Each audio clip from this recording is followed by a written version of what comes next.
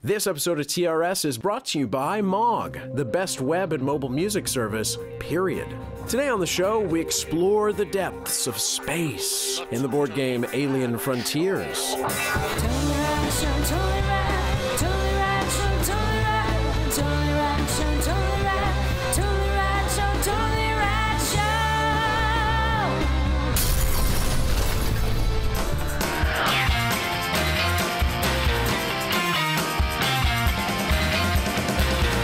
It's time once again to dip into the world of board games. We got a brand new board game this week. It's called Alien Frontiers. It's from Clever Mojo Games. The story behind this game is really cool. The designer, Tori Neiman, I believe it is, Neiman, had this idea, I think back in 2009, and had designed a board game before, but took this idea to Kickstarter to raise money. He wanted to raise $5,000 to make the game. Prototype or whatever. They ended up raising almost $15,000. Wow. The first print run of the game completely sold out. It was a huge hit. It's been named Game of the Year by a bunch of websites. Wow. You couldn't get it for the longest time because it was so high in demand, and it's just got another print run, and we finally got a chance to play it. This is a area control game, which means it's a space idea, Alien Frontiers, of course, sci-fi, and it's based on classic sci-fi. There's lots of references to old sci-fi authors, Asimov, Heinlein, etc. Yep.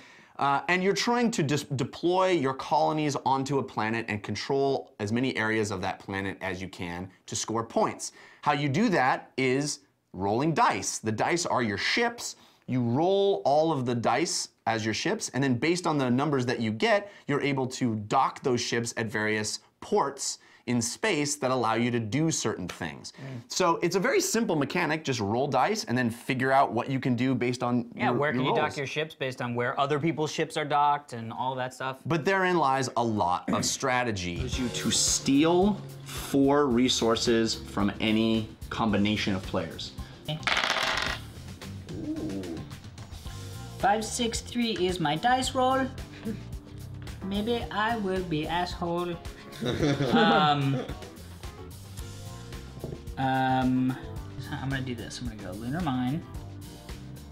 3, 5. I'm gonna take my 2, right? Mm-hmm. Take that, put it in my terraforming station. Boom. Take my 1 in the thing. That goes back there, that goes here. Deploy. And I think what I want a day. Let me see here. What can I do? Oh, I have doubles. Yeah. So. And you have enough, you could get a ship, your 4th ship. Oh yeah. You could get a ship. Yep. You certainly could. Or you could, actually, you could convert those 2 suns into 2 ores, and then put your other one in the sun converter and get 2 suns. Because you can, if it's two 1s, that's the low. I mean, that's the best conversion you're ever gonna get for suns to ores. Yeah, so orbital market, right? That's But if you wanted to do this first, you could get an additional ore because you would get an additional sun and transfer that. So if you want to do that first, I was thinking second, so that you have 1 sun still to do whatever sun. Dock the dude in the sun, get 1 more of those, then do that, and you have 3 to convert rather than 2. See what the new one is. Stasis beam. Whoa. Pay a sun to subtract 1 point from one of your unplaced ships. Daniel, tell me what you thought of Alien Frontiers. I thought this game was really cool. I really felt like I was Picard or Shatner. What? What am I? What? Kirk. Wow. You know, I really felt Odama? like I feel like Odama. Yeah, Odama sounds a little. Not a line. I was gonna say something. All right. All right, here we go. Anyway, back I onto the train. apologize. I Get did the rails this. back Sci-fi on. fail. Yeah.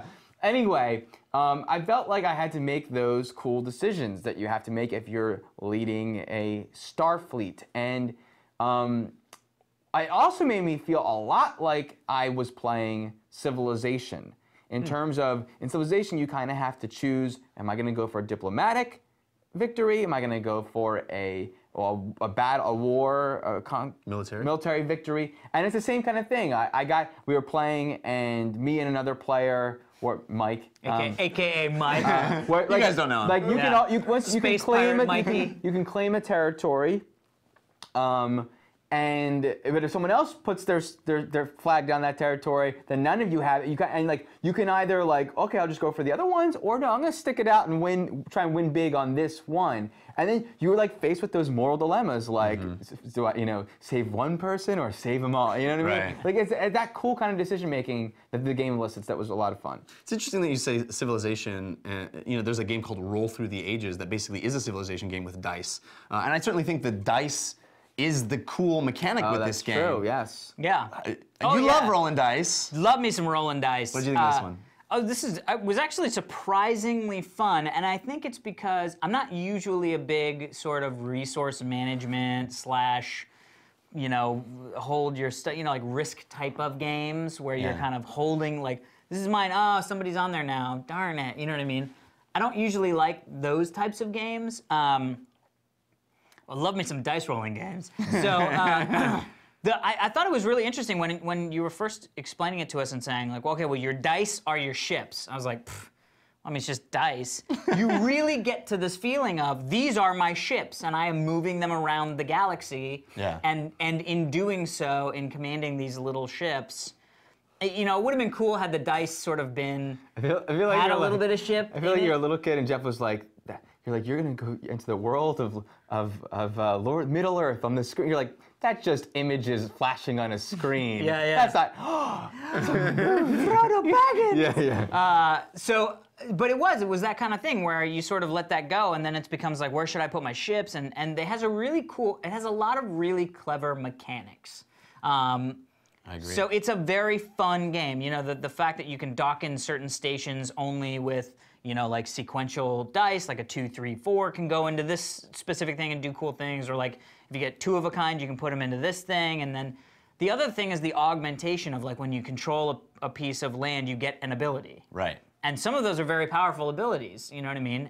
So that becomes desirable, that's like yeah, like Dan was I want to fighting control over it because spot. that is a really cool ability. And then Yeah. there's also these sort of alien artifact cards, which like my plasma cannon, that was game changer for me. It was. That was game changer. So it was a super fun game. I'd love to play it again. Yeah, I love it too. It's one of my favorite games that I've played in the last year or so. It is so wonderfully simple that you can teach it very quickly. Yeah. Really the only complicated thing is knowing what each of the stations do, but even that you pick up on pretty quickly.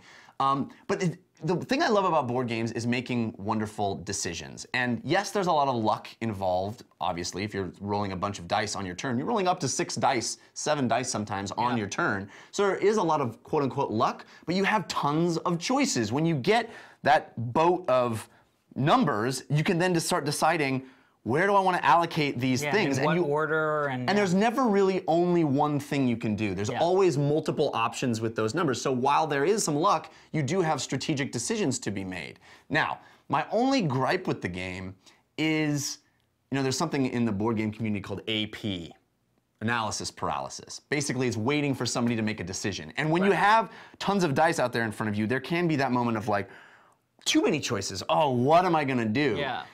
And that can make the game grind to a halt a little bit. And you can't do that until you roll the dice, so it's not even like you can pre-plan. Exactly. Well, you can sort of have an idea of what you're heading for, but yeah, then it's dictated by what you've got. So you can run into a little analysis paralysis in the game, and if you're playing with a really slow player, it can be a little annoying. But the game is so much fun. It's so easy to learn. It's got great art.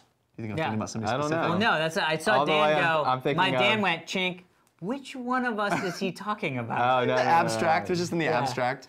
The great art on the board, and it's fun if you're like me, a fan of these classic science fiction authors, that those references are in and they are appropriate to their author. It's the Asimov crater and the Burroughs Desert and all these things. It's a cool send up of all those, not send up, but Homage. Homage. Yeah. Go ahead. I was gonna say someone should definitely make a game called Analysis Paralysis. Oh, yeah. Well, yeah. Maybe we should start a Kickstarter. You're doing it. This is a great game. If you can get your hands on it, I highly recommend it. It's one of those wonderful introductions to designer board games. I think it's very easy to learn, but difficult to master, and I think it's a lot of fun. It only supports 4 players. Yeah, the other thing I wanted to say real quick was that there is a little bit of screw your neighbor, but to me it's like the perfect amount, because it's not like Munchkin where the whole game is how you can screw with the other You players. can't screw someone so bad where they're like, Exactly. I don't want to play anymore. Exactly. But there's enough of that where it's like, I can't take stuff from you. I'm going to take a bunch of stuff from you. And you're Yeah. like, ah, you know, Yeah. Mr. Pirate Raider over Or I here. can block at a little spot that you Yeah, can duck to. exactly. So it's kind of, it's just enough that you don't, there's no true tension, but that it's fun. Yeah, agreed. And I did play the game with 2 players. Not as fun. It's a game that 3 or 4 players I think is really the sweet spot. You can play with 2 players and still okay, but it's a binary thing. It's like either I have it or you have it. Yeah. And when there's more people in the mix, it's much more fun. Yeah, So it's like you get to the pirate thing, and you're like, I guess I'm stealing all of your stuff. yeah. Because there's nobody else to steal from. Yeah. Awesome. All right, everybody, remember to stick around for this day in rad history. But first, sponsors, Daniel Trachtenberg. Oh, time to pop those shirts. Nice shirt. Pop them. Pop the shirt. This. Mog. So Mog is an award-winning, it is. all-you-can-eat music service that lets you stream unlimited music on the web and on your iPhone, iPod Touch, Android, and Roku device. I actually use this all the time on my iPhone, in my car, while I am driving. If I'm out and I hear something or I'm reminded of, oh, I wish I had that, download it on Mog, stream it instantly, and I'm listening to it in my car as I'm going. And there's unlimited downloads on your phone, too. Unlimited downloads, unlimited access to over 10 million songs. Epic. So here's the deal with Mog. Free from ads, no per track fees, Nice. syncing and file storage, no subpar audio, and other restrictions you experience from services like iTunes or Pandora.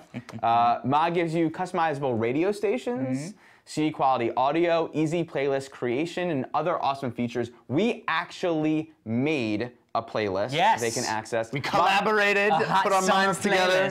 Mog won the Best Mobile Music App at the 2010 Billboard App Awards. That's awesome. Yeah. That's not just I didn't even know they had an app. Billboard App Awards. Yeah, Now for I'm music happy. creation, that Billboard is like sort of pinnacle of music stuff, and has been called #1 by USA Today, Time, TechCrunch, CNN, LA Times, and more. So to listen to our playlist, we made this like summertime playlist. And there's some really cool songs on it. I hope people check it out. Yeah. I think there's some really fun songs on it. Head on over to mog.com/TRS, where you can also sign up for a 14-day free trial. Amazing. Gotta try it. All right, people, we will see you tomorrow.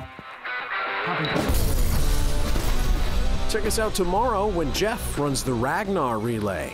Today is May 10th, and on this day in rad history in 1996, the movie Twister is released.